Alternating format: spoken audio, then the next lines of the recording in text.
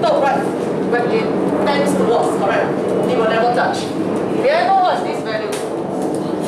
It's always 1, right? Because when x is 0, this is 1, right? Okay, now can you all look at page 96? Sorry, not 96, 103. The first graph. The graph of y equals to ax, where a is bigger than 0 and a not equals to 1 are as follows. First one, a bigger than 1, you will have like that, right? How come a cannot be 1 also? Do you agree that when a is 1, it's a straight line? Like that, there's no curve. Okay, now, look at the second one. It goes like that. Okay, and they say a is between what? 0 and 1. That means a is a fraction, right? Between 0 and 1. Now, I just want to tell you this thing because a lot of students are confused. Now, between 0 and 1, can it be 1/3? No. Between 0 and 1, can it be 1/3, parents? Oh, no. Where's 1/3?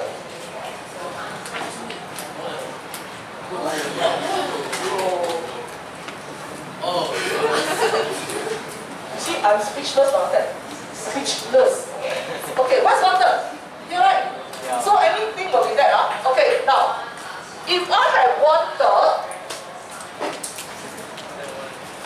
raised to power x, I want everybody to think here, is actually 3 minus 1 to the power x, right?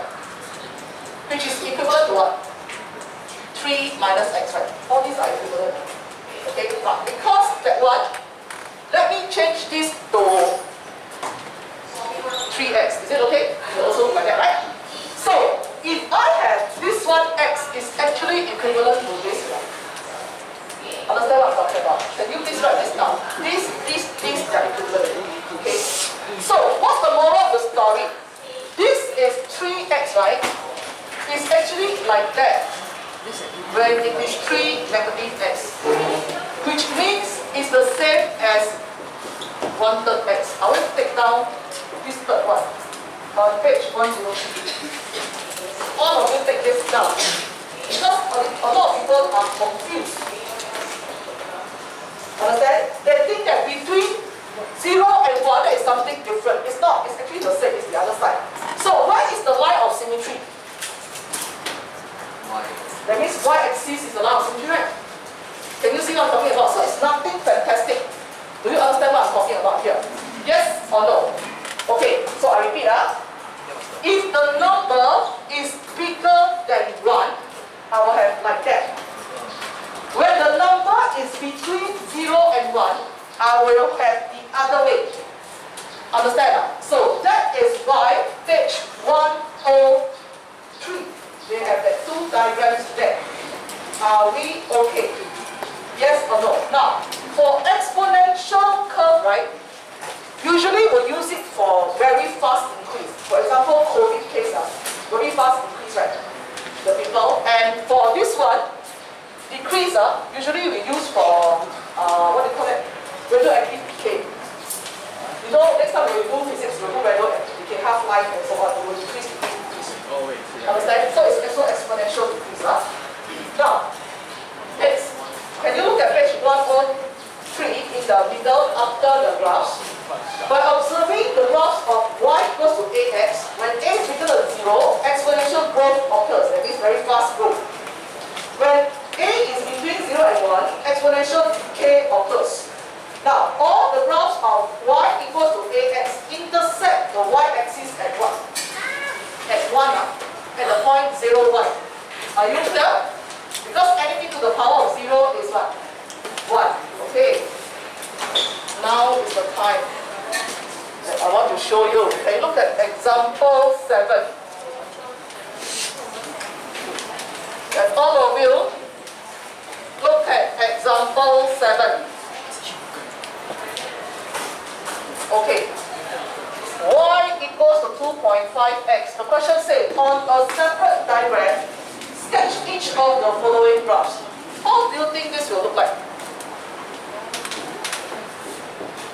This will be what? Like that, right? Correct. Y equals 2.5x. What is this point? 1. But I want you to add in one more point on it. What if x is 1? It will be what? 2.5. You understand? This is actually to show how steep the line will be. I mean the curve will be.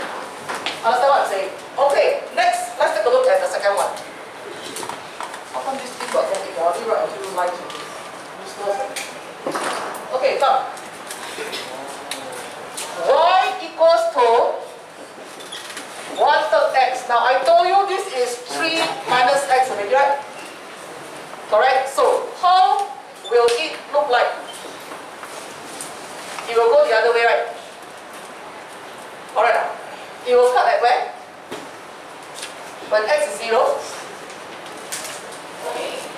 When x is 0, it's still what? 1, right? Now I want to know what if x is 1. Huh? What if x is 1? 1/3. That means it's below here. This will be 1/3. Is that clear? Understand? Okay. Now what my requirement is, you must show me the y-intercept, and when it is 1, where's the point? Is that clear? Okay. Now, next one. Y equals to ex. Now, what's the value of e? Where's your calculator? What's the value of 2.1? 2.1. You have ex, so you put e power 1. What is it? 2.1. You don't give me a word and a lesson. 7 what? 7, 1, 8, blah blah blah blah, right? Alright, okay. Now, is this bigger than 0? Yes. So, you will have this. Okay. This will be 1, right? When it's 1, what's this value? It's e, right? Correct. And e is 2 point something something. Are we all clear? Are we all clear here? Yes or no? Okay, good. Now you know how to sketch, huh? Now I'm going to ask you one question here.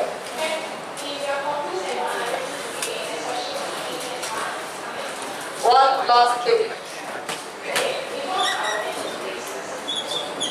What if I have like this? It will also be like this. I did it in Emacs before, huh?